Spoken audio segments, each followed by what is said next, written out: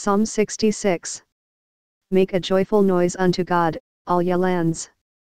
Sing forth the honor of his name, make his praise glorious. Say unto God, how terrible art thou in thy works! Through the greatness of thy power shall thine enemies submit themselves unto thee. All the earth shall worship thee, and shall sing unto thee, they shall sing to thy name. Selah. Come and see the works of God, he is terrible in his doing toward the children of men.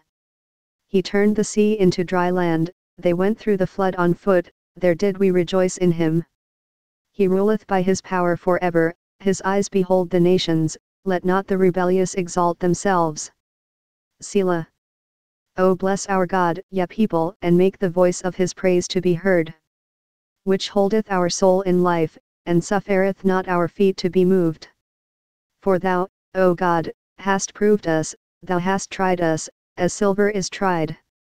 Thou broughtest us into the net, thou laidst affliction upon our loins.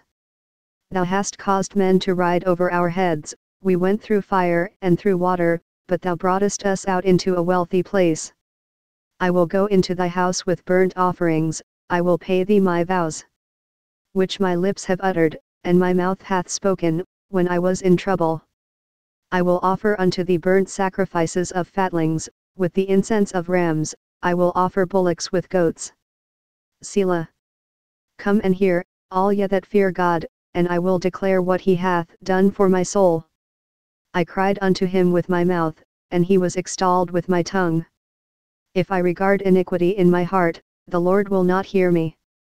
But verily God hath heard me, he hath attended to the voice of my prayer.